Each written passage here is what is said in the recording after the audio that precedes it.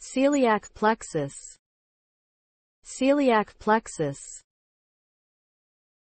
A complex network of nerves located in the abdomen, near where the celiac trunk, superior mesenteric artery, and renal arteries branch from the abdominal aorta.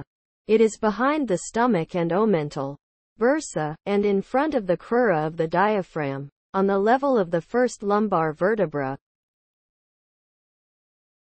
It is part of the nervous system. Bundle of nerves in the upper abdomen sits behind the pancreas, close to the aorta. It is involved in providing nerve supply to digestive system organs, such as the stomach, liver, pancreas, spleen, and other abdominal structures.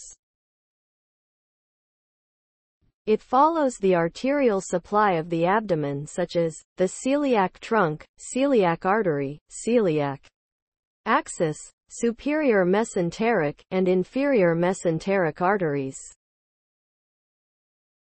Compositions: related nerve fibers, greater splanchnic nerves, both sides, lesser splanchnic nerves, both sides, celiac branch of the anterior vagal trunk, celiac branch of the posterior vagal trunk, celiac plexus proper, celiac ganglia, aortocarinal ganglia branches, hepatic plexus, splenic plexus, gastric plexus, pancreatic plexus, suprarenal plexus.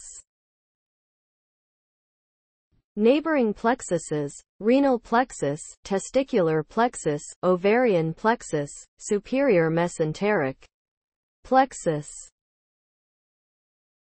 Celiac plexus block alleviates severe upper abdominal pain or back pain caused by pancreatic cancer and chronic pancreatitis.